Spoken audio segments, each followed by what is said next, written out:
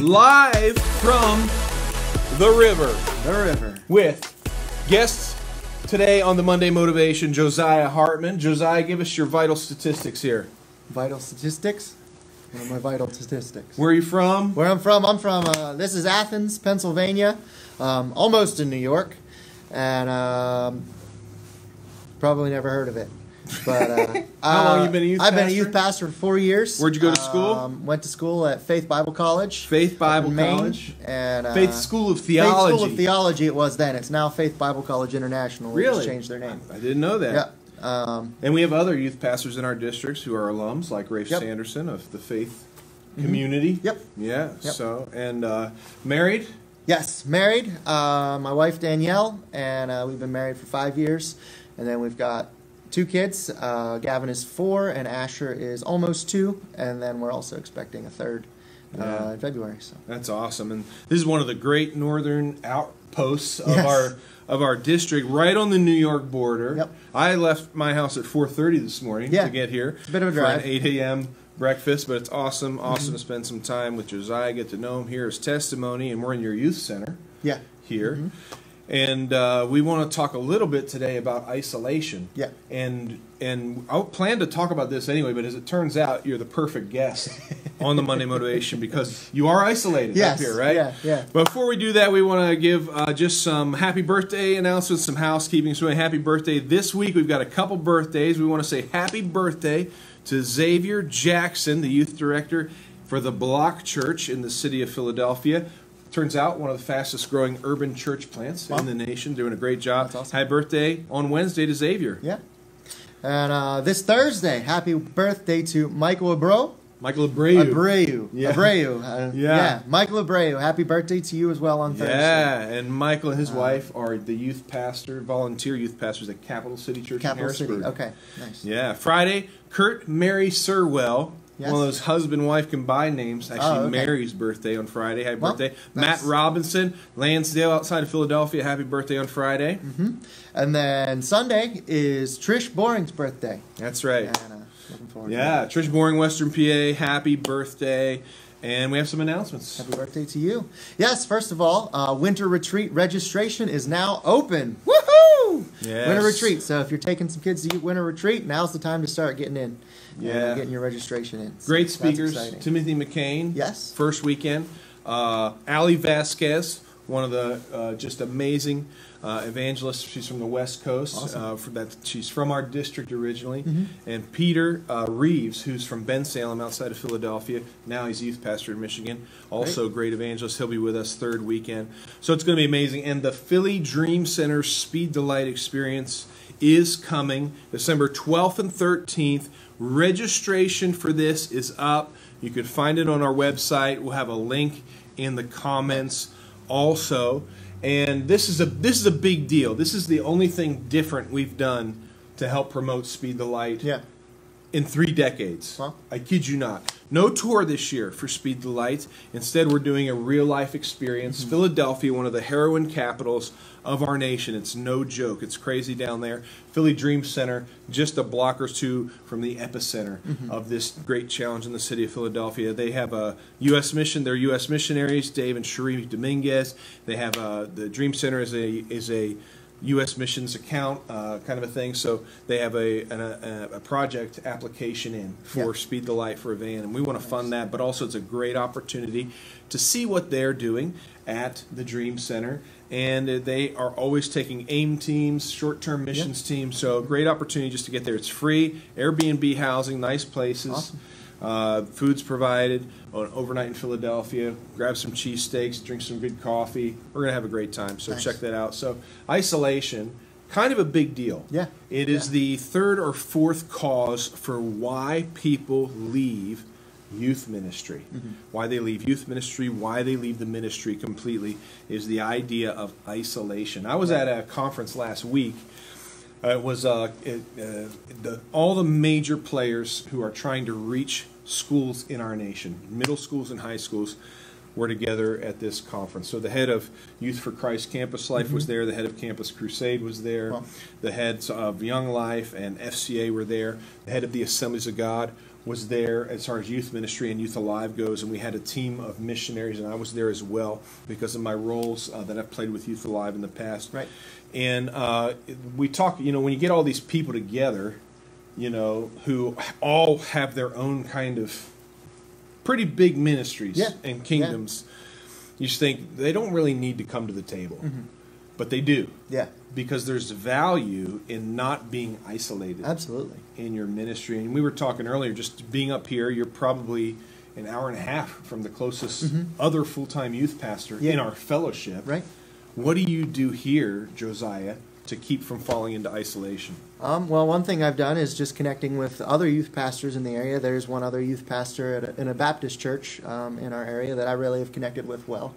And we've been able to work in spite of some of the minor doctrinal differences as far as gifts of the Spirit and things like that. We've still been able to work together to reach the youth of our area, and he's been a good friend to me, and connecting with him. And so that's been really good. And those are, you mentioned, just talking about that relationship, there's a couple keys to successful partnership, from not being isolated, to having a successful networking experience, a successful partnership. Yeah. Several keys that I heard in what you're saying. And there was a presentation that I heard last week. The speaker is like the president of Campus Crusade. I can't remember his name right now, but he's kind of a big deal. Yeah. President of Campus Crusade, he's a doctor. His degrees are like from Harvard Business School, he doesn't have a ministry degree. He's like, he's way better than we are. So keys to successful partnership. Number one, common vision. Common vision. Common vision. Yeah, what do we have important. in common with other churches, even Assemblies of God leaders? Yeah. Well, at a minimum, we have the gospel. Yes, and within the fellowship, absolutely. we have the Spirit. And that's those are huge pieces. Number two, a commitment to action. It's really important if you're going to have good networking and not be in isolation, but have good networking and partnership. It's not enough just to get together. Some people really draw energy just from being together, but most people need to know there's going to be some type of productive result of being together, especially when you're committed to the mission, you're committed to the gospel. So where does us getting together end? Right. So a commitment to action, common vision, commitment to action. Number three, complementary contributions. You bring something to the table, I bring something to the table. We mutually benefit from that. Right. Number four, trust and relational chemistry. Of course, you only want to do ministry with people you trust, right? Kind of a no-brainer. Yeah. But if you don't trust the people you're with, you're around. And trust, there's a saying, relationships move at the speed of trust. Right. Relationships move at the speed of trust. That's good. And that's one of the reasons I'm up here meeting with you, is I heard your testimony this morning. We sat, crazy story. Oh, yeah. God's amazing been good to story. me. I loved hearing it. And that's one of the things we're doing in our youth ministry. Let's build trust and relationship amongst our youth pastors, because our productivity as a network moves at the speed of trust with one another.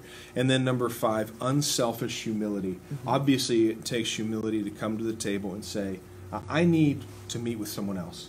And now when it came to all those campus groups meeting together, they all have large footprints on campuses.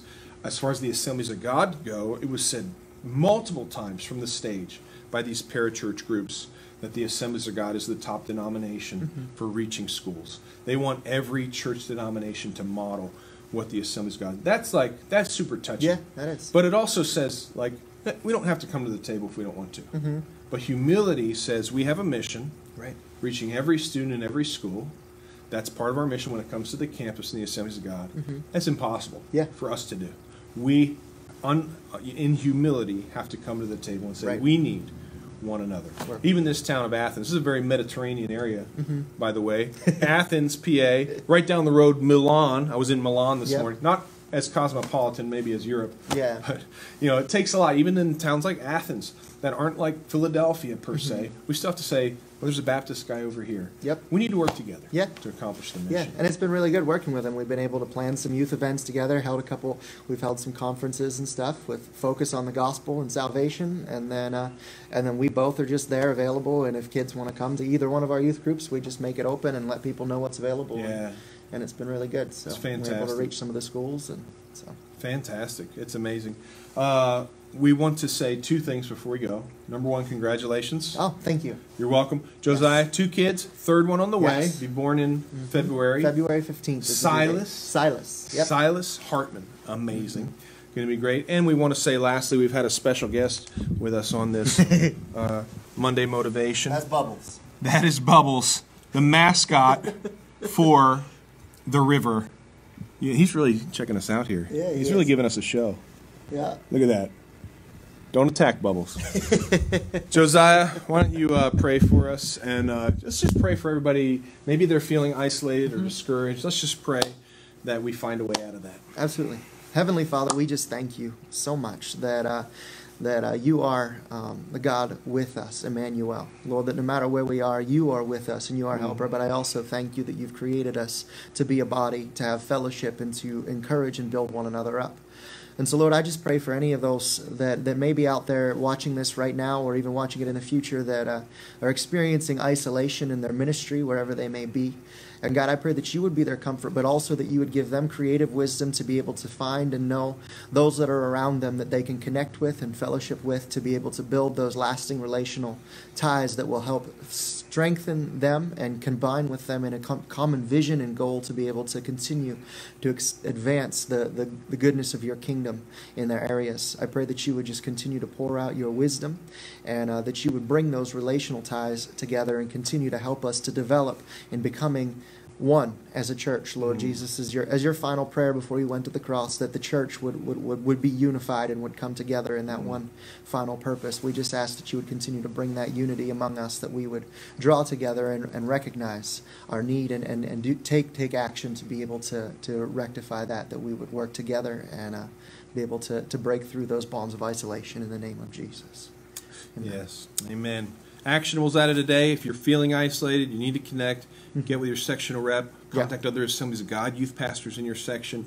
If you don't have that, connect with another youth pastor, Definitely. even if they're Baptist, in your area.